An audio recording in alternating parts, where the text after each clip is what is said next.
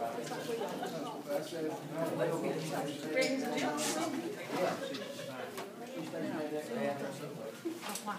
wonder why. Yeah, I wonder why. But now I still like it enough. Don't go back up that way. Good evening, everyone. Good to see everyone here tonight for our GBI classes. And we're getting right back into the swing of things. I hope that you've come prepared to study the greatest of all books, the precious Word of God. That's going to make us wise, helps us to get to heaven. Are there anyone urgent on the prayer list tonight? Anyone at all that we can mention? I haven't heard about Carol Coleman, but you know, she's having a hard time, or has had a hard time. Continue to keep Carol Coleman in prayers. Anybody else for urgent prayer concerns? All right. Pray for this class.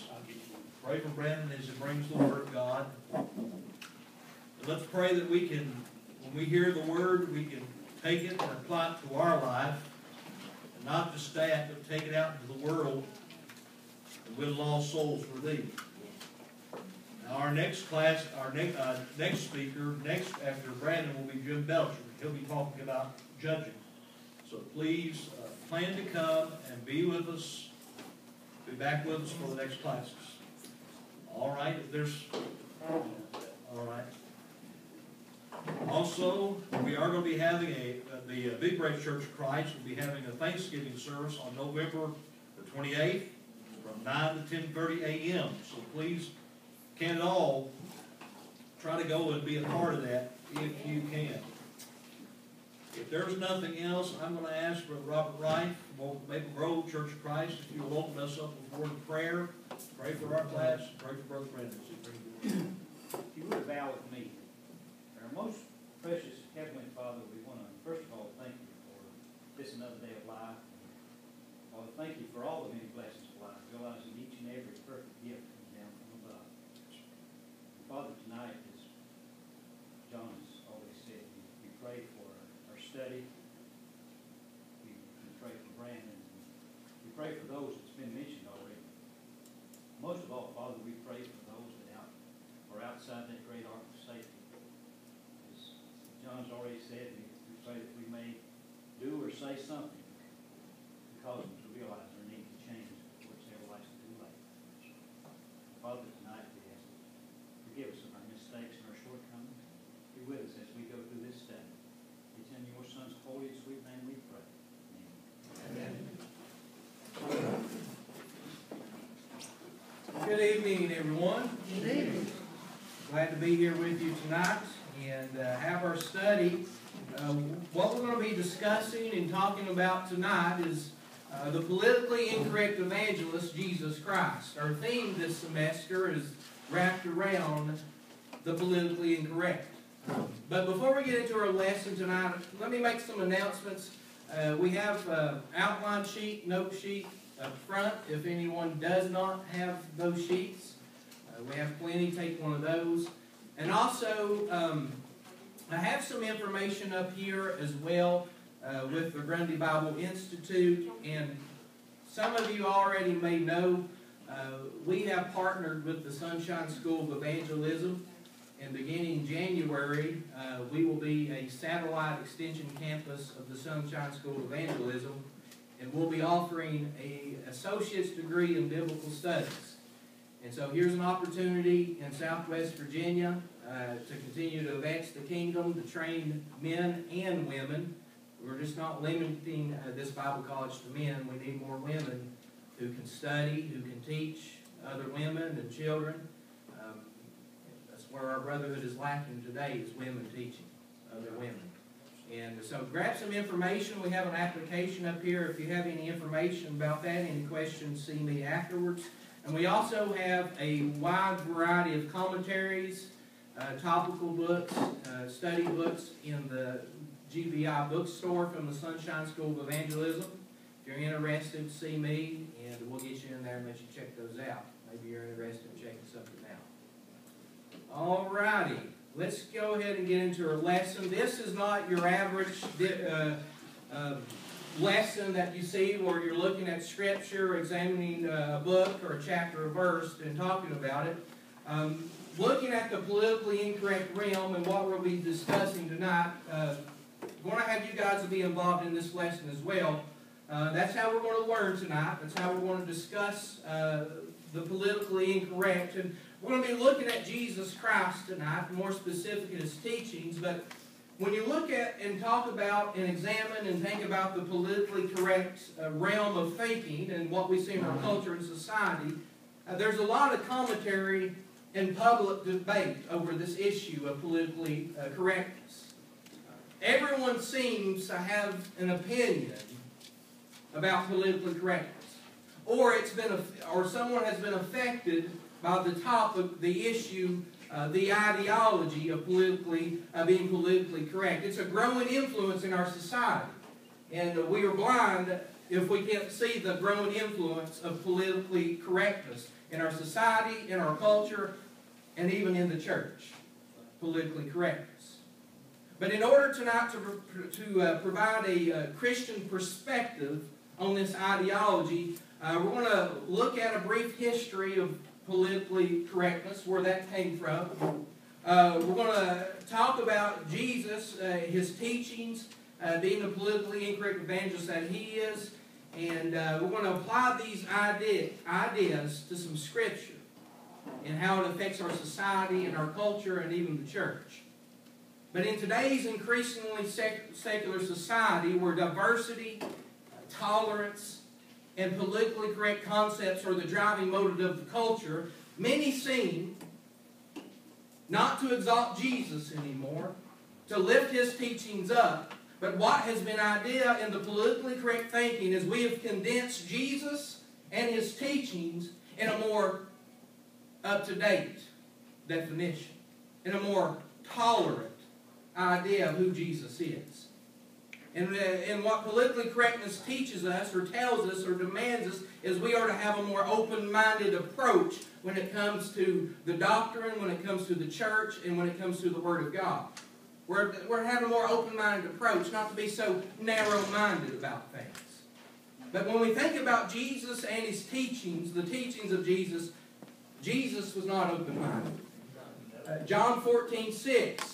He says, I'm the way, the truth, and the life. No one comes to the Father except through me. That's not a very open-minded statement when Jesus says that He's the truth. This flies in the face of political correctness.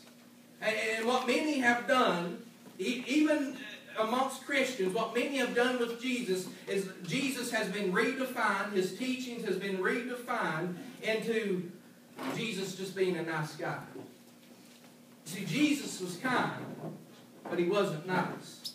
You don't crucify nice people. You don't do it. And so what we've seen, what has been created in the politically correct realm of thinking is Jesus is the Mr. Rogers of Nazareth. He's your friendly neighborhood friend. He wants to be your buddy.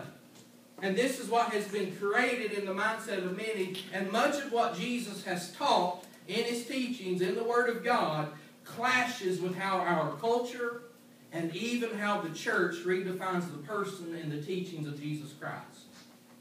But before we look at issues in our culture and put these issues in comparison, we're going to talk about 3 different issues that we see within our culture.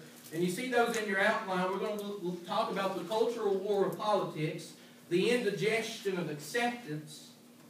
You know, acceptance is a big thing now, right? We'll look at that. And then you look at your third point.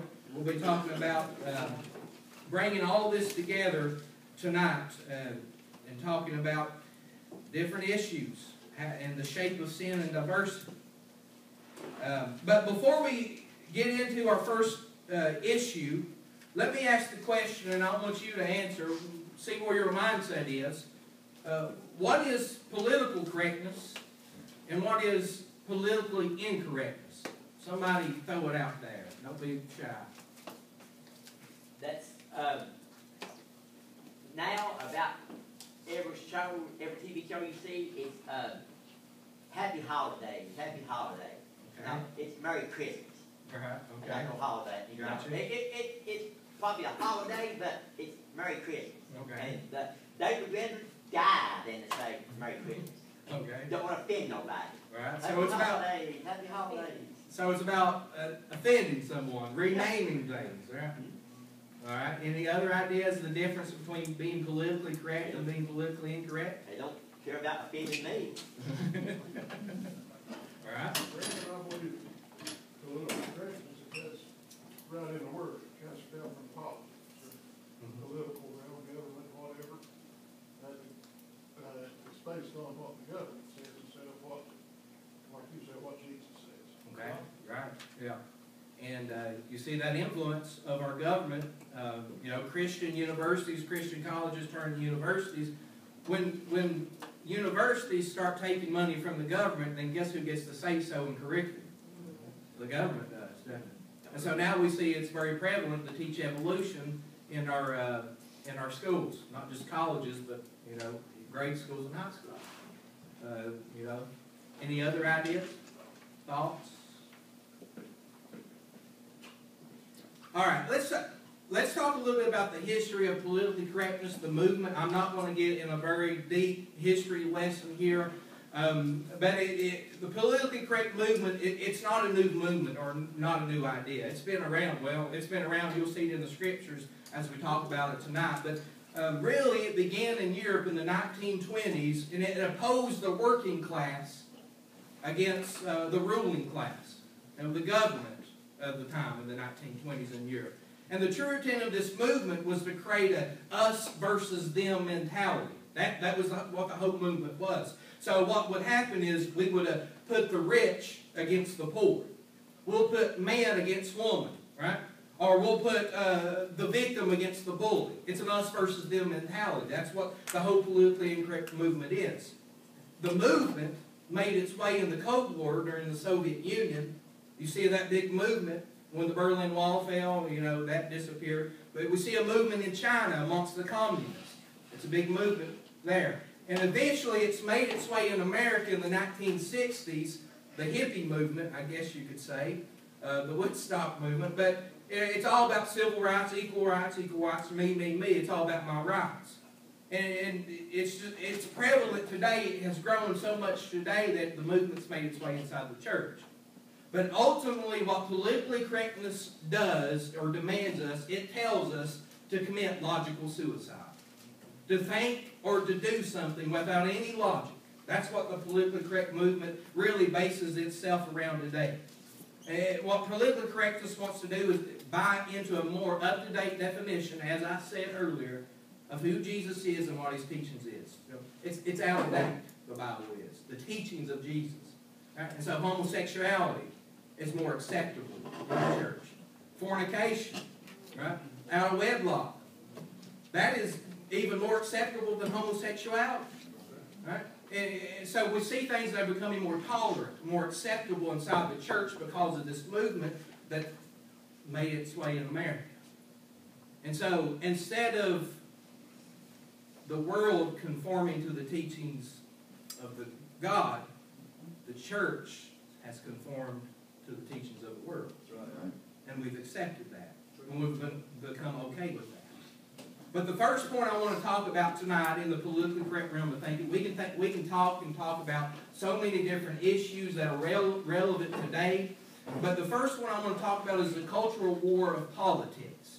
And we're going to talk about this. But, what this war has done, the cultural war of politics, it has brought Americans against each other. It's a civil war. And it has sadly also brought the church against each other. It's a war based upon ideology. This is what the war is, an ideology. A system of ideas, beliefs, or opinions that characterize the culture. So, our culture is characterized by capitalism, communism, socialism, Democrat, Republican, CNN, MSNBC, Fox News. Those system of beliefs, that's what characterizes our culture. So, in our culture, the enemy is defined by a political party or someone's position on a certain issue. And we see a similar war that's happening inside the church as well. Traditional versus contemporary music. Instrumental versus non-instrumental music. Traditions versus ideas. Blue carpet versus hardwood floor. 72 degrees versus 68 degrees in the auditorium. All right? It has become a war.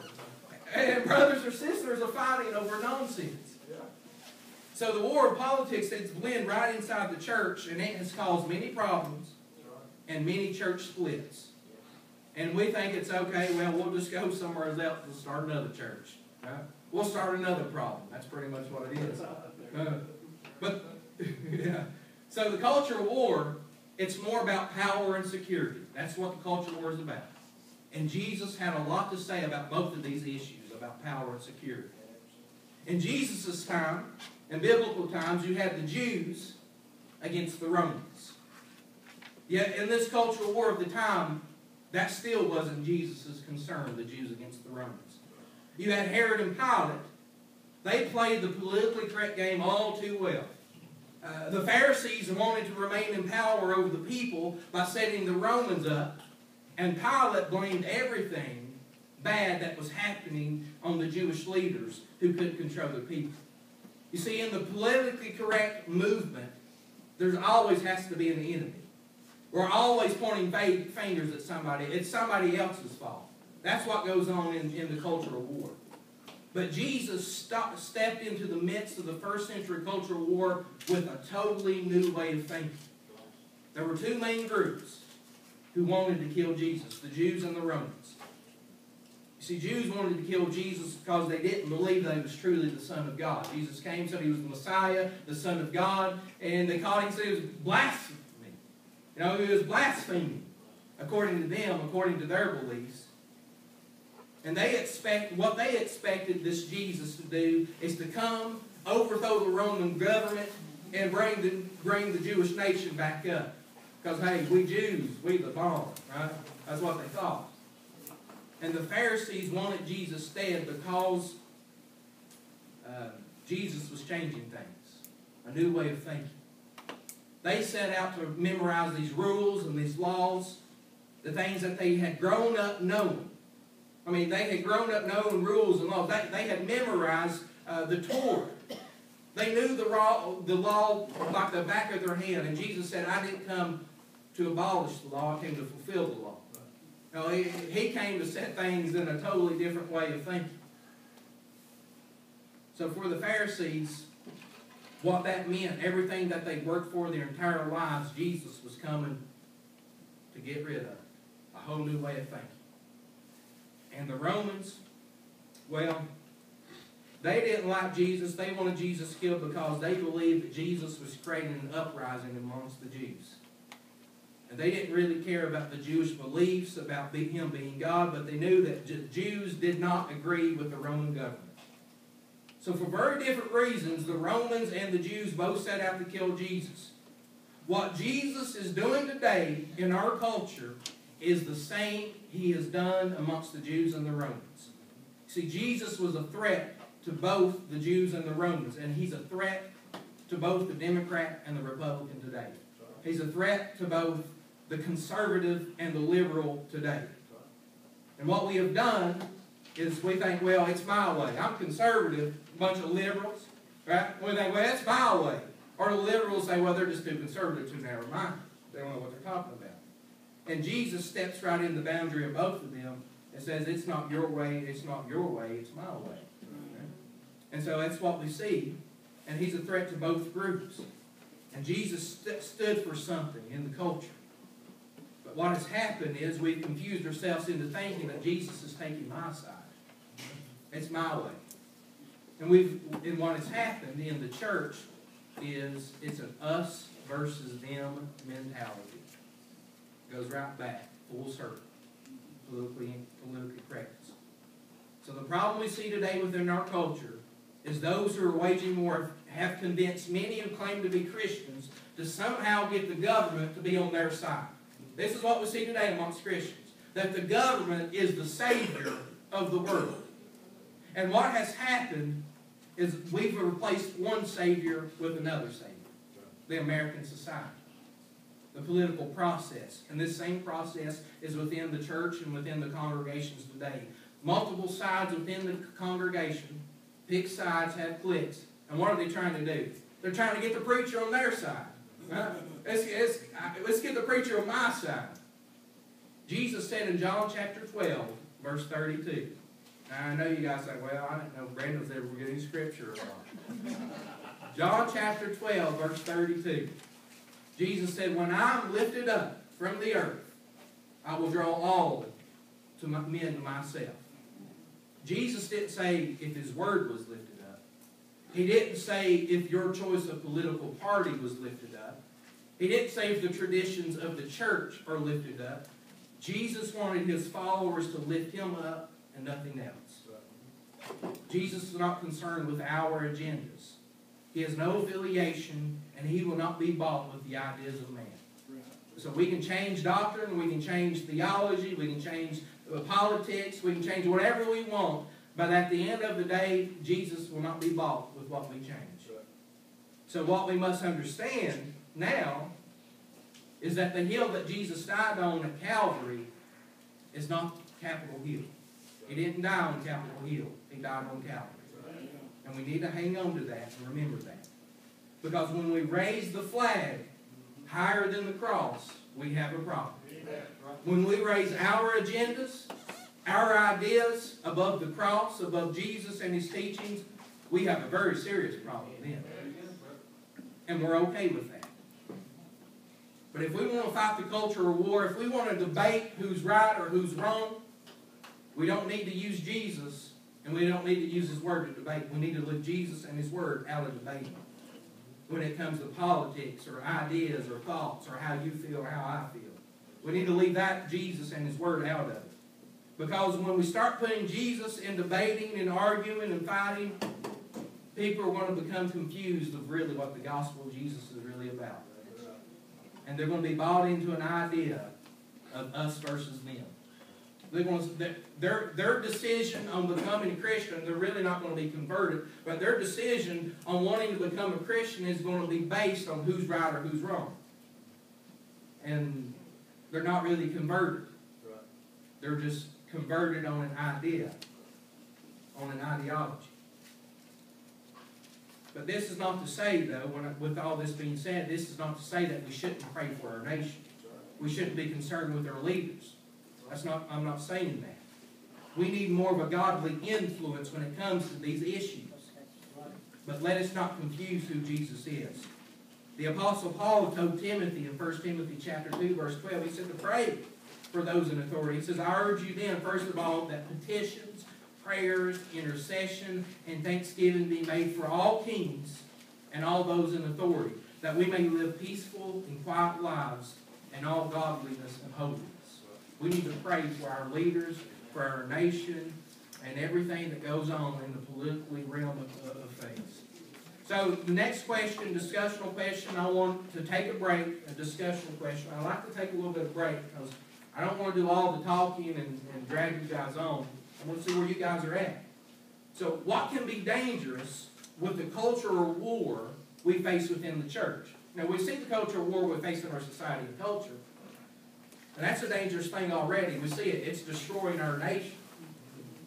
But more dangerous than that is a cultural war that we face within the church. What's dangerous about that war? Somebody share your thoughts. Division in the church. Cause division. Division, right. Yeah. Division destroyed the church. Yeah. And it will cause, well, Grundy sadly has had its share of division. They've seen what has happened. I'm sure some other congregations They will. all have, Yeah. even small congregations. Right.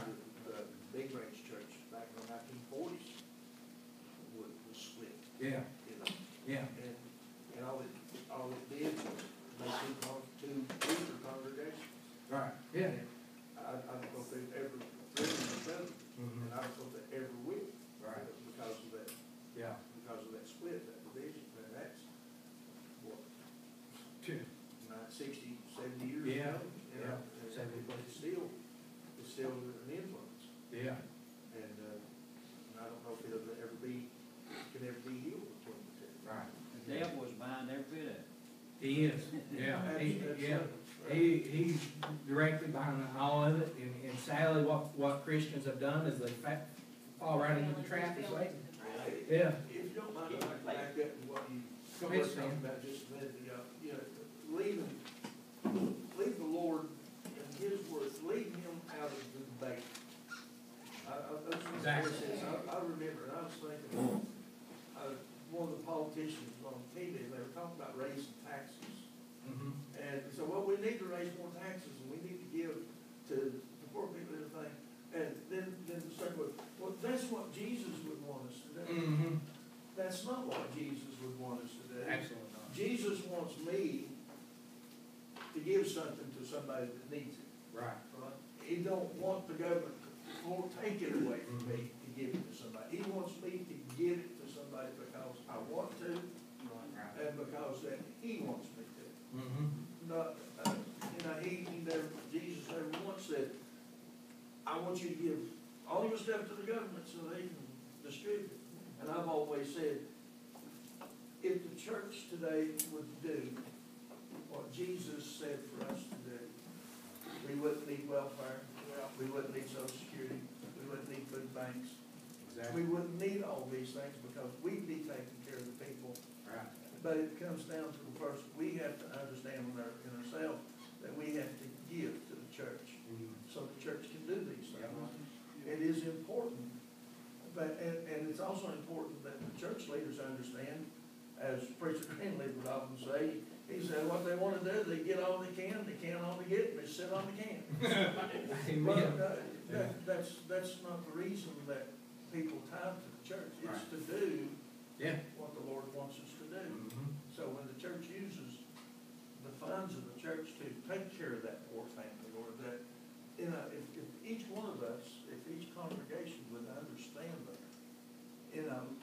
we could really make a big difference, not only in people's lives, but in the world, and not only that, but to let people see what Christ is really, what He's really about. Yeah.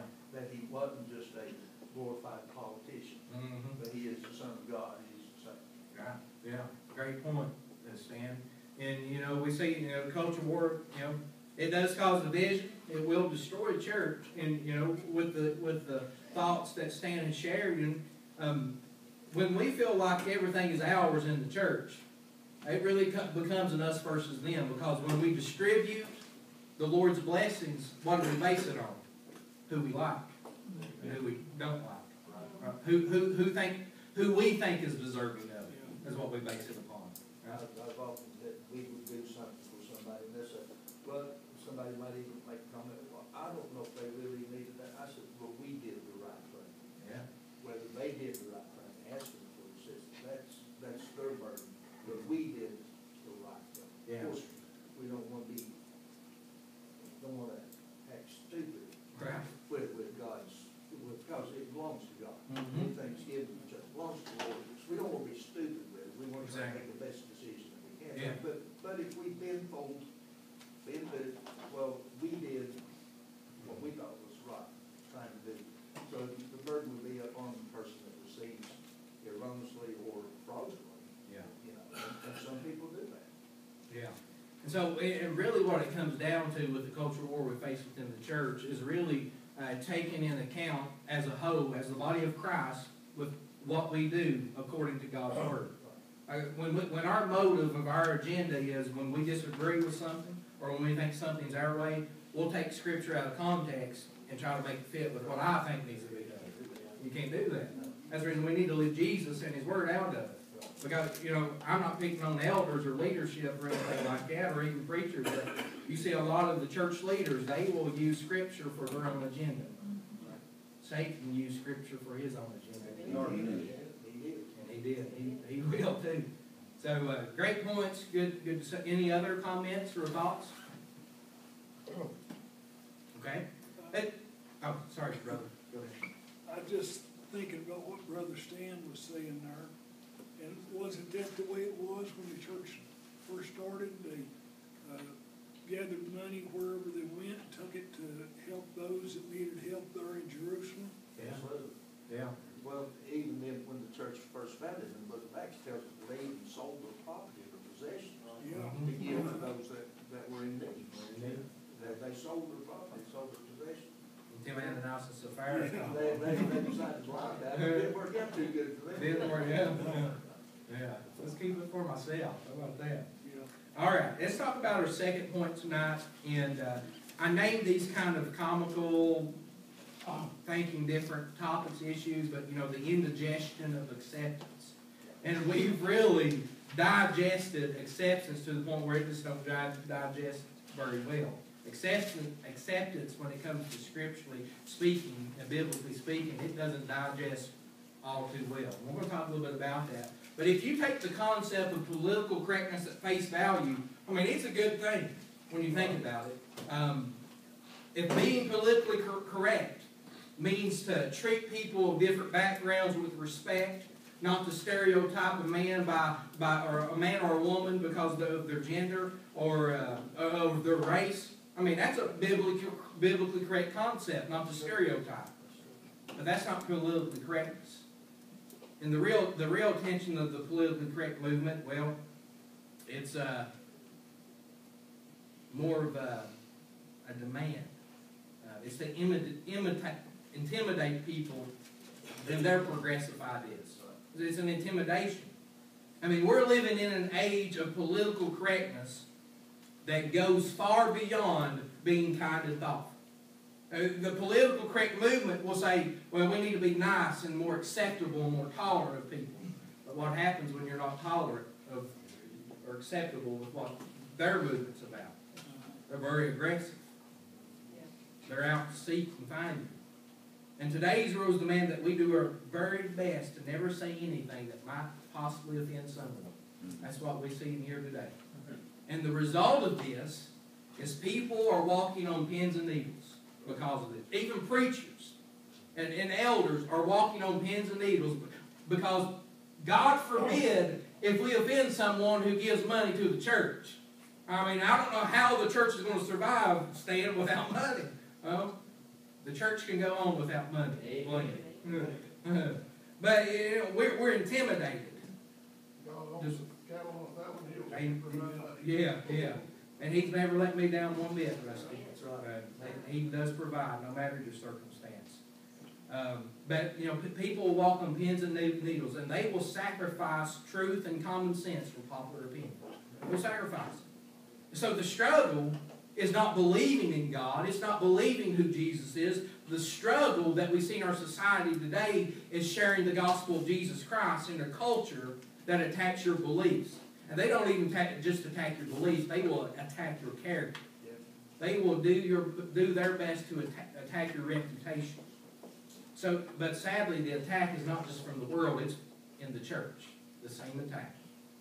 Acceptance in the church has gone as far as accepting sin, tolerating corruption, and even tolerating false teaching. Watered down religion. Watered down religion. That's exactly what it is. And the church is afraid because of that. I mean, we hide. The church hides in the shadows of cultural contempt. And what our culture has done is it has shifted to the point where bad is good and good is bad. And it's also shifted to the point in the church that the only wrong is saying something is wrong. That's the mindset of today. And if we disagree with moral decisions, what are we considered? Racist? Antagonists? Intolerant? Bigots? And if we disagree with the religious, what are we considered? Holier than thou? You're the only ones going to heaven? You think you're better than me? You see, everyone wants to be accepted, even if that means you compromise the truth. And that's what they want. In the times of Jesus, there were three groups of religious fanatics. You had the Zealots, the Sadducees, and the Pharisees. The Zealots, in the first century, they encouraged violence against the Roman Empire. They were called the freedom fighters, if you will. And they were always out to attack the Romans. But Jesus, what did he opposed violence. He opposed that type of conflict. And he still preached love. The Sadducees saw Jesus as a religious fanatic, and the Pharisees saw Jesus making them look bad because of what he has to say. He's making us look bad in front of the leaders in Rome. See, Jesus lived in a time, we see in the Scriptures, where the religious and the politicians were looking to be accepted amongst the crowd. And Jesus didn't tolerate any of these groups, the religious or the politicians. Jesus loved people, but he never tolerated or accepted their sin. And a good example, we're going to look at a Scripture, John chapter 8, first 11 verses. We're not going to go through all first 11 verses, but would somebody read those 11 verses for me? Don't be shy.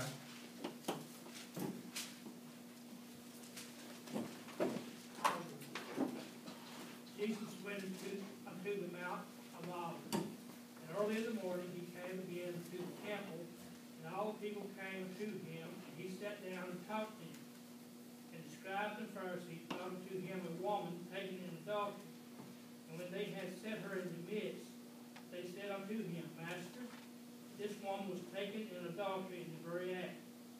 Now Moses in the law commanded us that such should be stoned. But what sayest thou? This they said, tempting him, that they might have to accuse him. But Jesus stooped down, and with his finger wrote on the ground, as though he heard them not. So when they continued asking him, he lifted up himself and said unto them, He that is without sin among you, let him first cast a stone at her. And again he stooped down and wrote on the ground. And they which heard it, being convicted by their own conscience, went out one by one, beginning at the eldest, even unto the last. And Jesus was left alone, and the woman standing in the midst. When Jesus had lifted up himself and saw none but the woman, he said unto her, Woman, where are those that accuse us? Where are those thine accusers? Hath no man condemned thee? She said, No man, Lord. And Jesus said unto her, Neither do I condemn thee. Go and sin no more.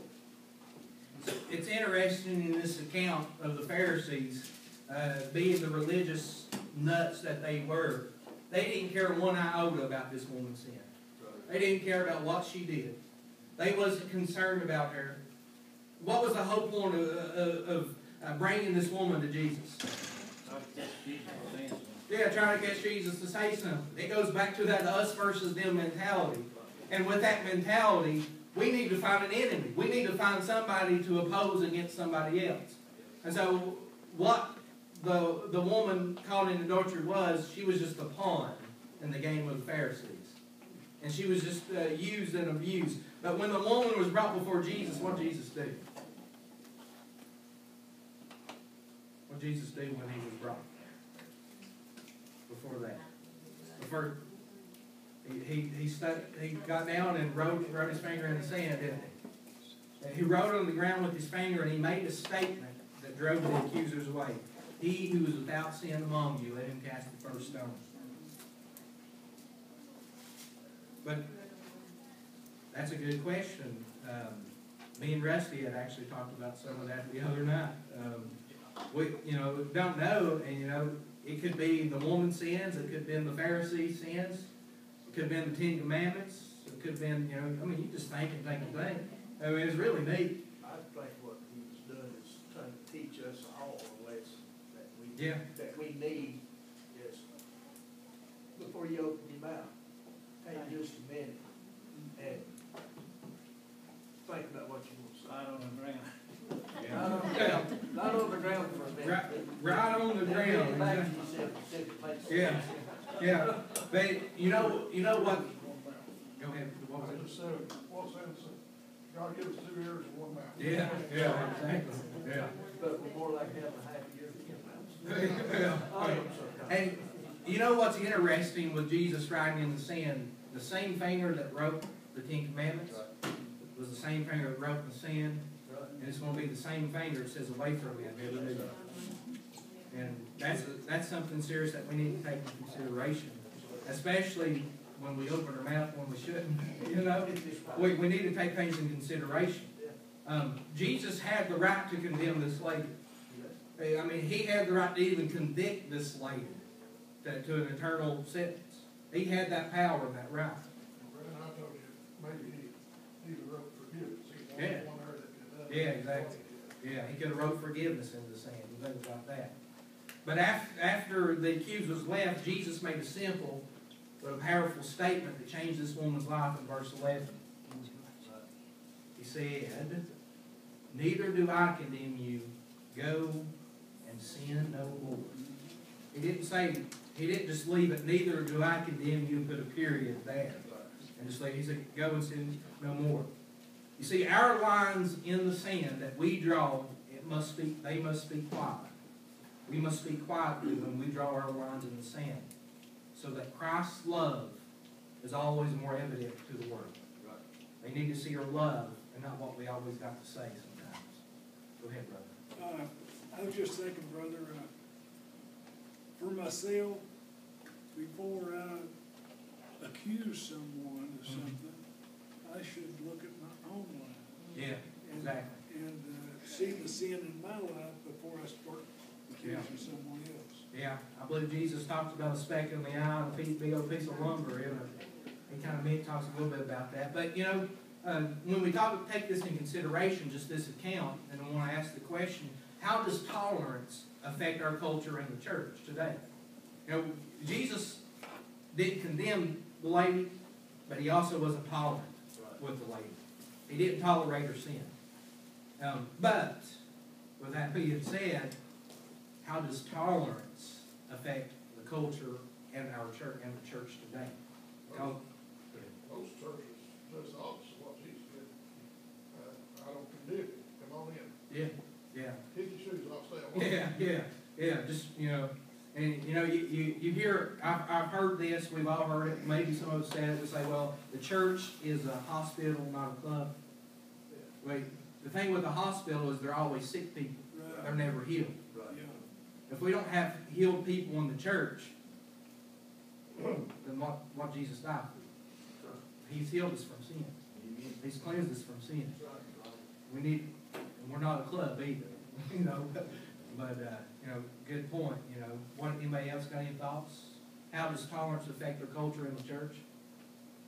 Well, the church has got to have forgiveness as well. Right? Yeah. You know, everybody has got. If you look at that the person as a sinner, Mm-hmm. if you don't forgive, you're just as much a sinner as they are. Right. Yeah. And that's the line that's drawn in. Hypothetically speaking, the line drawn in the sand. Forgiveness and tolerance, you know. Where's the line drawn at there? Which, you know, is a good point, Robin, way to bring that out. Any other ideas, comments? The word, I'm sorry. I can't keep living in adultery. Stop. Yeah. Just stop. Yeah, especially in that culture during that time. Maybe this time. Yeah. I'm going into the church now. Yeah. Yeah. Whatever the sin is that I'm committing. Exactly. Yeah. You know, in that time, one commit adultery, you're going to be stoned to death, right? Now, if we commit adultery in the church today, well, you know, it's okay.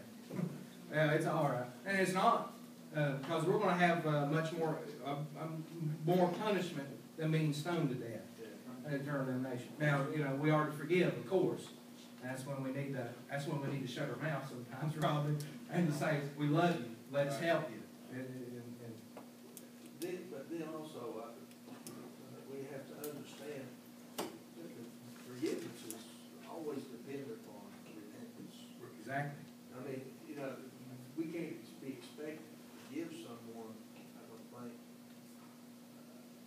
of a sin if they're going to continually do that. So we can't be accepting of it. If they're going to continue to do that, we can't accept it. And even Jesus, he made honey, he said, unless you repent, you shall all perish. So we have to have that attitude of repentance before he can even consider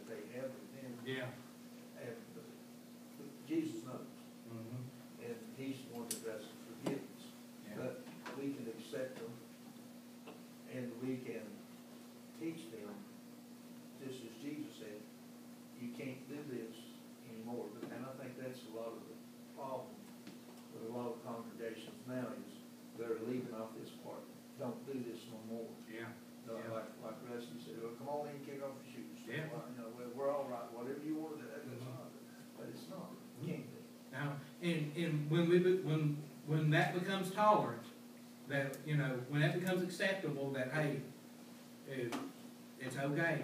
Kind of getting into my lesson, When that becomes accepted, then, you know, we begin to change the way the church functions and the way that the church is set up. You know, a good example, you put people behind pulpit that don't need to be behind there. Or you put men in the eldership that really just shouldn't be in there.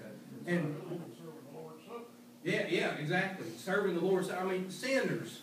Those who are living in sin, serving the Lord. So that's a serious problem. It is. And we think that, well, we don't have enough people to do it, Stan. I do it by myself. Yeah. Well, I'd rather have a faithful woman serve the Lord's Supper than someone who live in a heathen life. Yeah. I mean, that's serious. And we need to strongly oppose disobedience to God, but also show them love and forgiveness in their repentance. Yeah.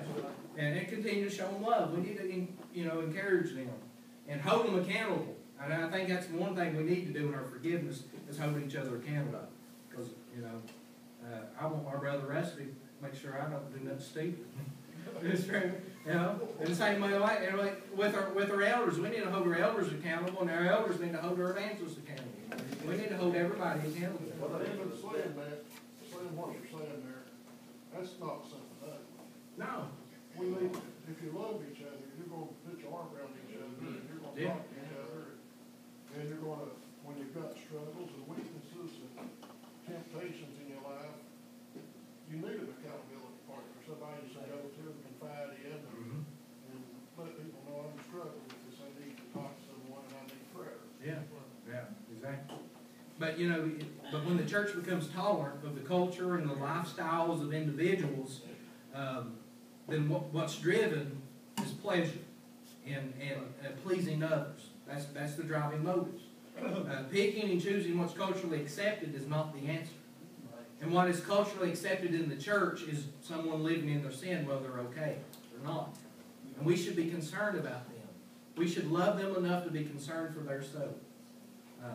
You're talking about members of the church, not just people attending. You're talking about Christians.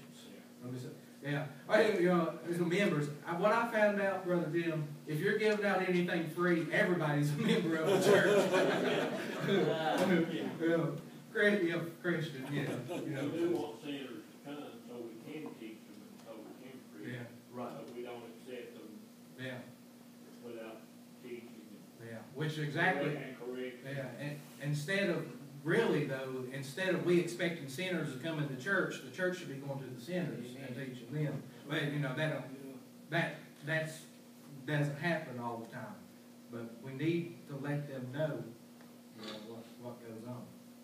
Brandon, you was talking earlier about the don't want to offend anybody. You don't want to lose the family because that they may give offering or their tithes and stuff to the church. But really, when you think about it, what does all that matter when you're standing on the day of judgment? I mean, if you're tolerant in this world, on the day of judgment, God's going to look at them and say, "Depart." What good was it for you to be tolerant with them? Because by you being tolerant, you're not teaching them. They're going to spend eternity in hell.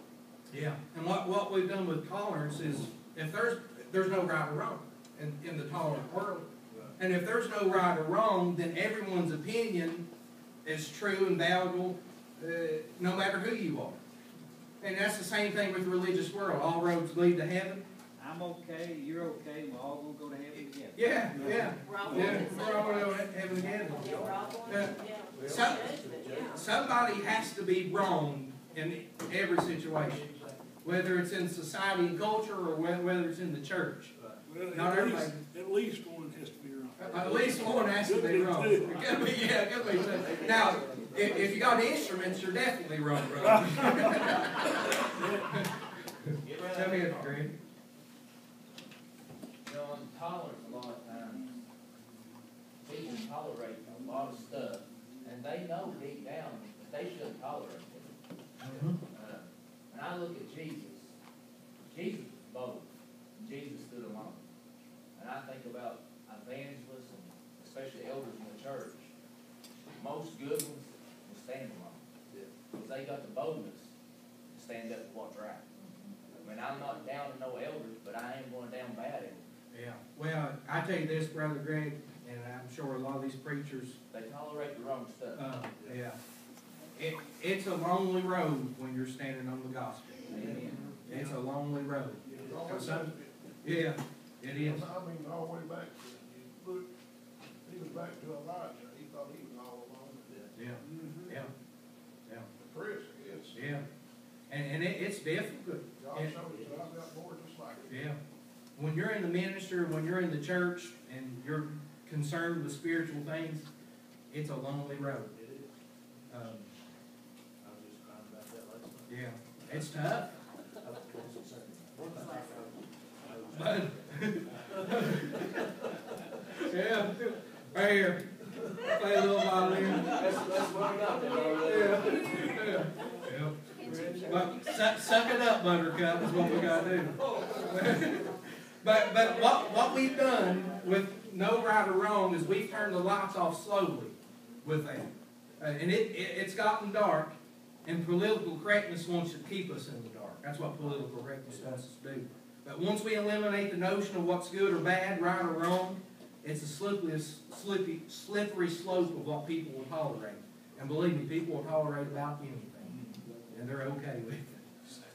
So what we've done as a society is we have ingested so much acceptance that it has caused us to compromise absolute truth. That's called secular humanism. Yep, secular humanism, exactly what it is. Yep. And in this indigestion, we've really made a mess of ourselves, haven't we? A big old mess. I'm going to ask another question. I like you guys interacting. What do we see has become culturally accepted in the church? Now, don't just say sin. Or anything like that. But what do we see that's been seen as more culturally accepted in the church? You've done said probably the biggest one, that's adultery. Mhm. Fornication, man, Mhm. it's not very good. Divorce. Yeah. Abortion. Okay. I'd say the biggest one too, I seen this a while back on one of the news channels, someplace in Europe or somewhere, maybe, it was someplace over Europe, that there's an openly gay priest. Mm-hmm. I mean, They wrong in the first place, so Yeah, they wouldn't get her. yeah. They wouldn't know the difference anyway, right? I mean, Well, that's even here in the United States. yeah, The Episcopal Church, how can your mind be, I don't know, I mean, how can you get up there and think that you're preaching the gospel or teaching the gospel, whatever, and you're doing something like that? I mean, it's culturally accepted. Oh, yeah. That's how they judge it, because it is culturally Yeah. accepted. Hey. They're not concerned with, They're politically correct. they're not concerned with what's Yeah. scripturally accepted. Yeah. They're concerned with what's culturally accepted. You know, well, you know, this what he's talking about right then, I mean, that's one thing, but I mean, I can't even get my mind to even think, even begin to even try to think that way, that they would think it would be okay, you know. well, Jeff, I feel the same exact way about unqualified men in leadership and women wanting to preach and get behind pulpits. I can't clearly fathom and understand when we have something that's black and white, and somehow people take Yeah, I mean, their own ideology.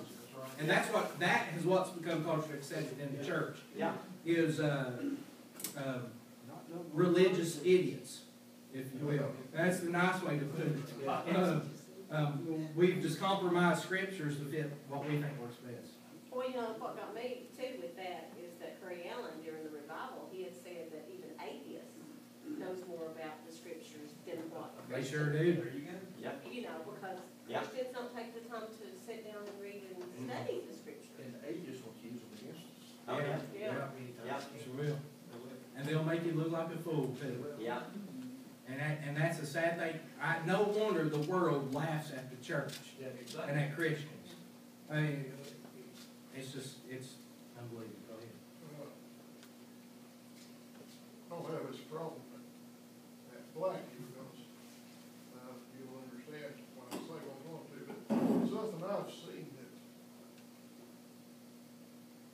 bothers me no end is, of course, people now, and I'm bad for it too, always got a cell phone in a hand or whatever, where their cell phone signal, people sitting around church instead of listening to worship of God and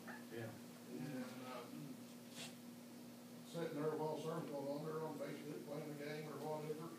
And the way I see that, that's just a complete disrespect for God and His Word. Amen. Yeah. It is. It had to do like I did one time, I prayed to baptize every phone in the church. So if I see one out, I'm baptized. He does my phone that way, I'll go somewhere else. You go with it, but you'll go with the wet phone. Yeah. Like I said, we don't have that wrong language. Yeah. Get no cell phone service out there. All right, the final point. Go ahead. But I've got the Bible there. His words, I don't know what they mean. I don't mind having that, use those. Right. I was sure, where was that at? Now, might see if you can find that, I hate the name of your phone there, because I forgot where it's at. Yeah, it does help. I don't mind that. Yeah. But I'm talking about people's on Oh, yeah. Playing games and stuff like that. Facebook. That's what kids about playing games. Yeah.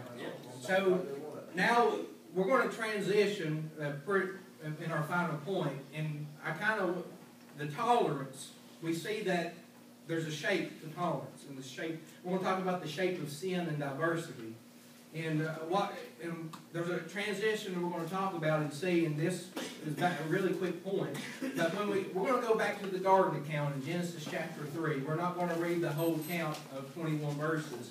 We're going to do a little quick overview, but we're going to see in the garden account how man reacted when he first sinned. And when he first sinned, it tells us a lot. In Genesis chapter 3, I'm just going to read a few scriptures here. But we know in Genesis chapter 3, the account, the serpent, he's in the garden with Adam and Eve. He comes to Eve. What's he do?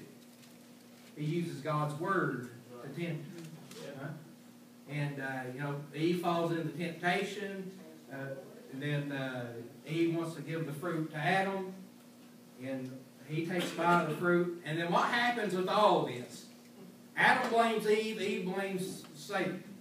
We want to find somebody to blame. Right? And that's what we see. But in verse 7 of chapter 3, what's interesting is that we want to see here, then the eyes of both of them were opened, and they knew that they were naked, and they sewed fig leaves together and made themselves coverings. So what's interesting here about Adam and Eve is they became aware of their nakedness after they ate the fruit. They wasn't aware. It's called self-awareness. But what did they do in their self-awareness? They tried to fix themselves, right? They gathered what they could find. They sewed fig leaves and tried to manage to cover their nakedness. That's what they tried to do. They tried to fix themselves. But you go in verse 21 of chapter 3. And also for Adam and his wife, the Lord God made tunics of skin and clothed them. So verse 21 says that God found them hiding and made their first clothes in a way of covering them. It had nothing to do with them being naked. That wasn't the reason why God covered them.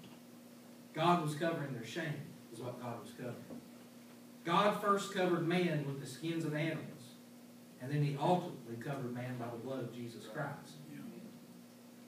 But what the culture has done, is it's been covering its shame for a very long time. Even those who profess to be followers of Christ have been covering their shame.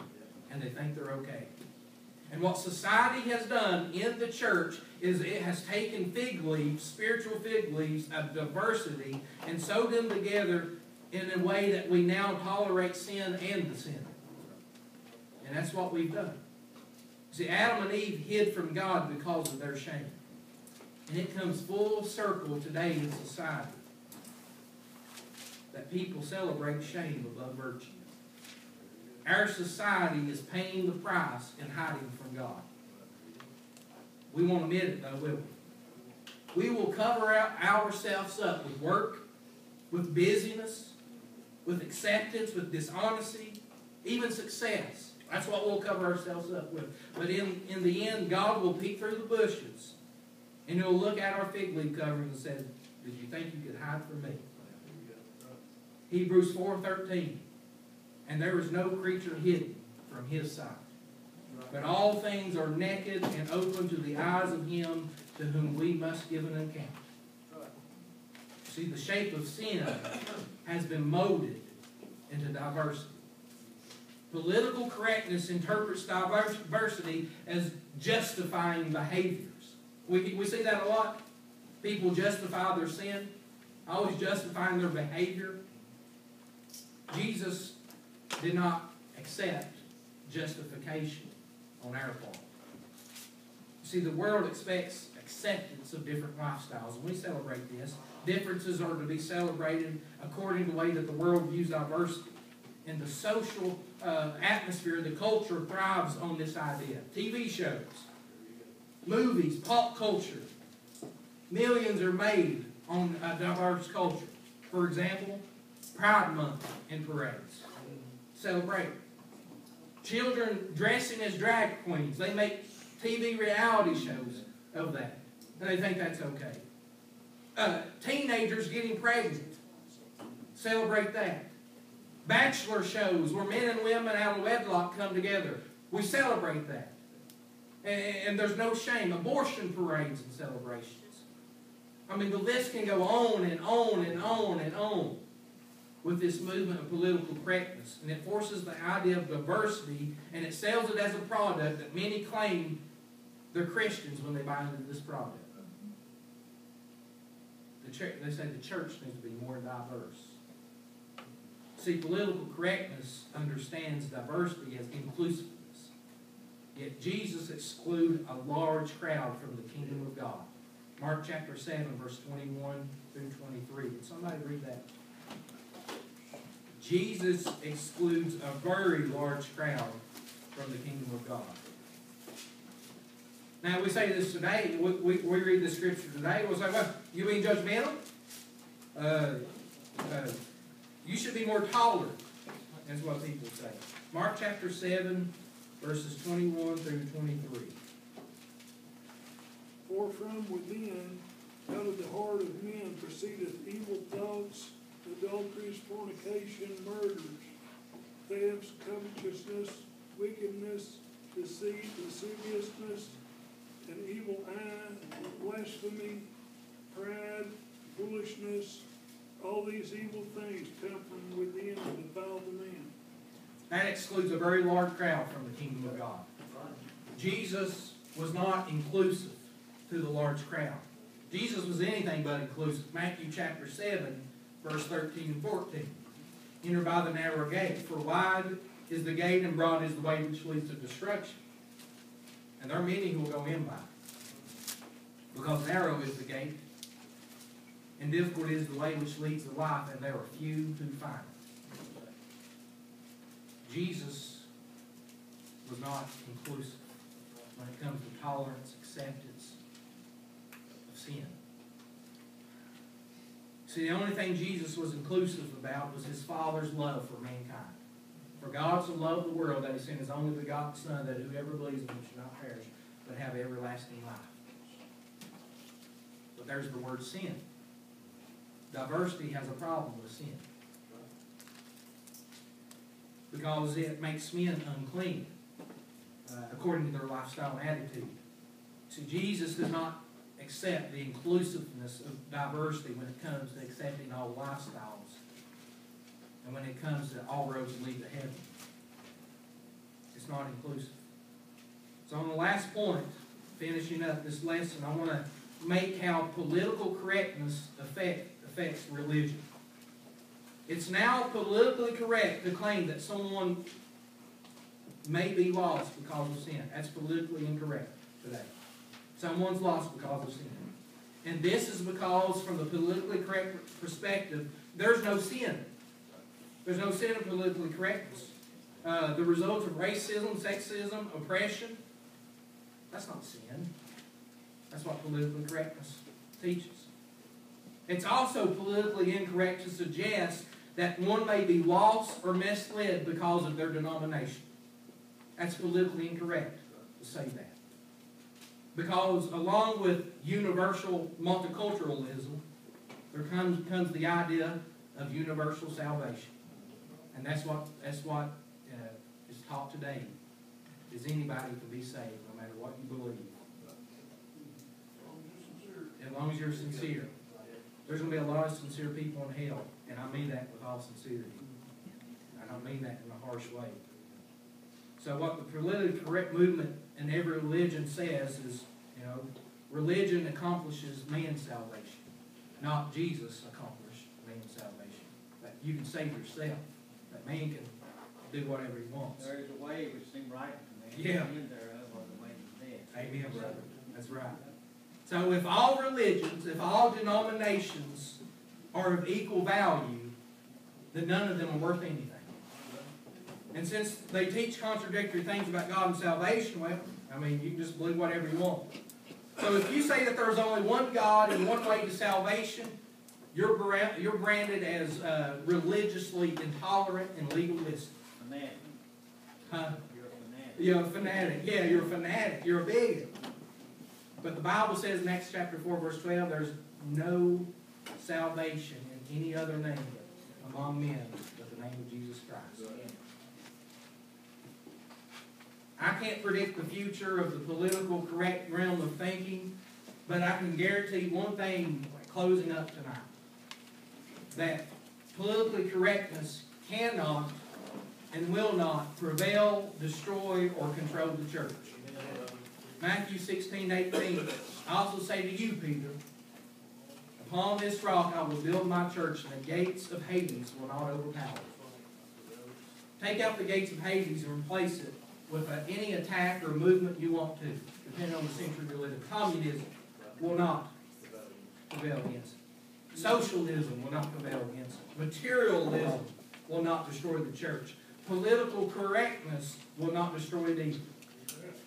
If Satan cannot destroy the church, and he can't, we can feel confident tonight as we close out that any movement that comes along, any ideology, any theology that comes along, it cannot and will not destroy the church. But in every generation, there's going to be someone or something that wants to shut us up, Christians. That wants us to stop believing what we believe and try to change our mind. And we see that in the church today. You see, the culture of the church has changed so much.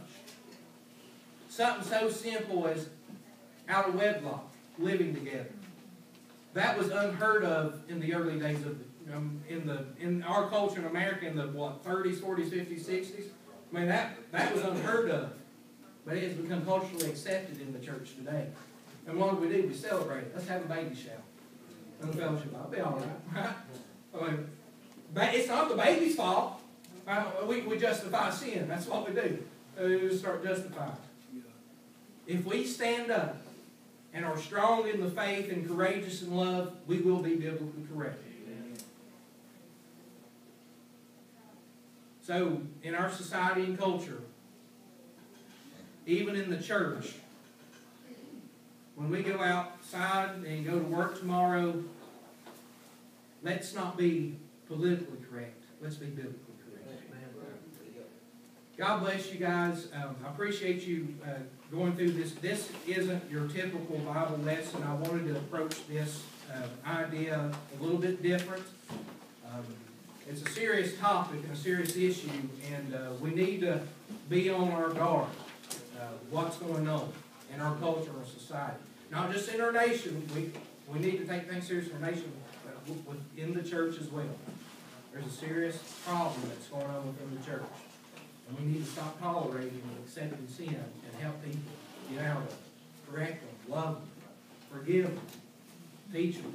The only way they're going to know what to do is if we teach them.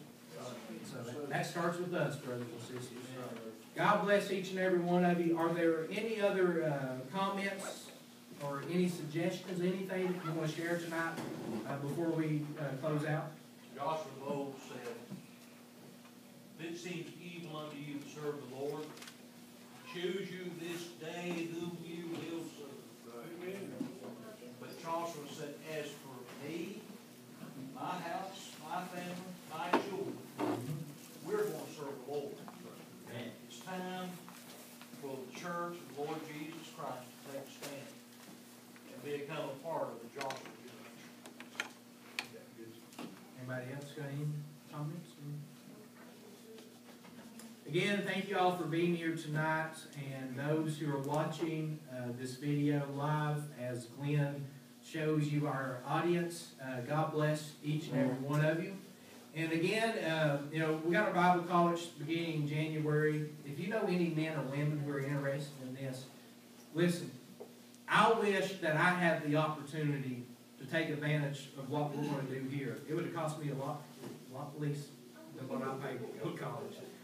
But let me share with you what we're going to do real quickly, and then I'll have Brother Rusty pray for our dismissal and our snacks.